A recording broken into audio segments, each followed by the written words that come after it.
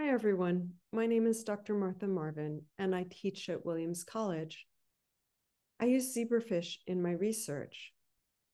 You weren't able to see the first 19 hours of fish development because you went to recess and you went home and then you went to bed, and all this happened while you were sleeping and not in school looking down the microscope. So in this video, you can see the yolk, and then you can see the embryo, which at this point is just 2 cells. Now, immediately, these 2 cells are going to divide and make 4 cells. And then they're going to make 8 and 16 and 32. So let's watch the video and see what happens next. 4, 8, 16, 32, 64. And it just keeps going like that in a wave. And then they get all mixed up and they start rolling down the side and cover the yolk, kind of like a stocking cap rolling down onto your head. And here you can see the eye, the spinal cord, and here are the somites, and here's the tail. In case you missed that, let's watch it again. 2, 4, 8, 16, 32. Here's the wave of division. And then suddenly, no more wave. Now they're just kind of sparkling and they begin to roll down and cover the embryo. Notice how one side is thicker. That's where the embryo is going to develop. Here's the head, the spinal cord, the somites, and the tail. So that's what happened while you slept. Another question people ask is, how do zebrafish get their stripes? Remember, we set up the question of what would happen if we had a striped fish and a non-striped fish and they had babies? Did anyone predict that they would be covered in stars? Well, that's what your babies look like. So how do those stars eventually turn into stripes? This video helps show you that. So there are going to be 2 stripes here along the body, and you can see that the melanophores, those are the cells that have the pigment in them, get bigger and more star-shaped. But notice that it only happens in these 2 stripes. And the ones that are outside the stripe stay small and round. But the ones that are in the stripe get bigger and thicker. And that's how zebrafish get their stripes. And this takes about 10 days of development. So why do I study zebrafish? Well, I study them because I'm really interested in what might go wrong in development. You know that in people, sometimes things go wrong when a baby is born, and they quite often have a problem with their heart. About 1% of kids are born with some kind of a heart defect. Usually it's pretty minor, but it can be really huge and require a lot of surgery to fix it. So we want to understand what causes these defects. So here's one zebrafish embryo, and this is a normal one. Now, fish and humans use the same genes to build their hearts, brains, bones, and other body parts. Here's the heart beating, and you can see it's very fast, about 2 beats a second, maybe 3. And here's the atrium and the ventricle, and you see how they don't beat in synchrony. It's first atrium, then ventricle, and back and forth. But you can see that the blood all moves in one direction. Now, this embryo has a very severe mutation in a gene called troponin T, and much milder mutations in humans can cause deadly heart problems in teenagers. So if you can see the heart beating here, now again, this is a really severe version, you can see that the heart is barely beating at all. And in fact, this embryo won't live out its first week because its heart isn't strong enough to carry the blood around. So humans aren't walking around with this kind of severe defect because unfortunately they wouldn't make it.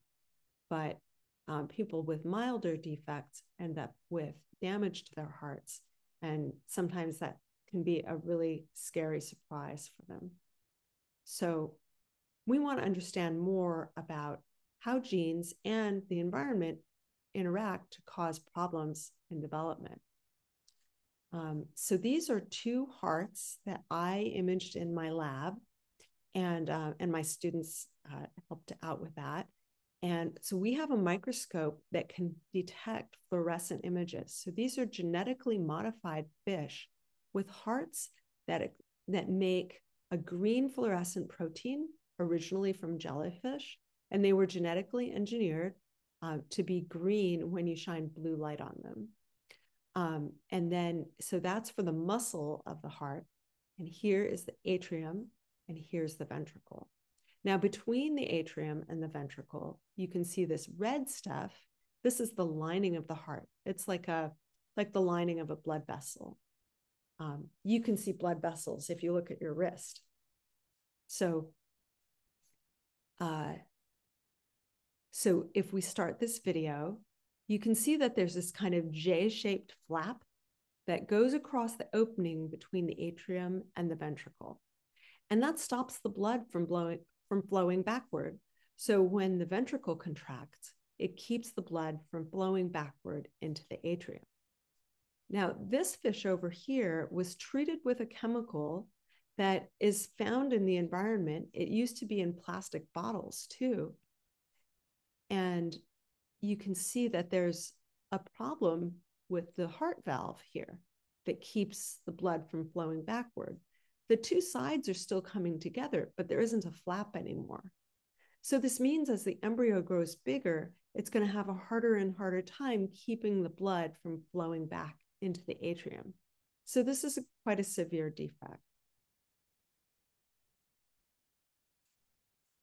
Oh, this red fluorescent protein, by the way, I said the green one is from jellyfish and the red one comes from coral, but it was all genetically engineered into the fish. So that's a very useful research tool for us. And then we use a special microscope that can detect that fluorescence. So with the red, you shine a green light on it and it fluoresces red. So what about these heart defects? Well, this one is a normal, healthy fish. And this is a larva with a birth defect. In this case, we dosed with two chemicals, and we used a low dose for these. And each one alone didn't do anything, but together they caused heart problems. So that's another concern, is in the environment, is our environment clean enough? Is the water clean enough that we're not getting doses of environmental pollutants that might cause problems for us? So this one had these two things that added up to more than each one alone. And you can see here that there's a big problem with its heart. So here's the normal larva, and this one has this weird clear space behind the heart. That means its heart isn't pumping well enough to move the blood around the body. Can you detect anything else wrong with fish B?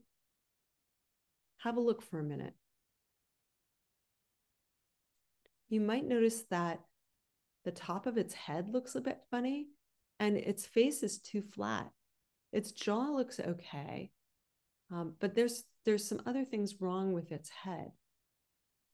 So sometimes birth defects show up in a couple of different places in the body. So with my research, what I'm trying to do is find out what kinds of environmental chemicals may cause problems in fish, and then make sure that humans don't suffer from exposure to those same chemicals. And that's why we use zebrafish in our research. They're clear, so we can use this special microscope to look very closely at their bodies as they develop. And there are lots of them, so we can do experiments very effectively with many, many fish. And so we can get a lot of data in a short time. So that's why we use zebrafish in our research. Also, they're small and cute, and it lets us do BioEyes and bring them to your school. I really hope you've enjoyed working with the Williams students this year, and that you have happy memories of your zebrafish. So have a great week, and remember BioEyes.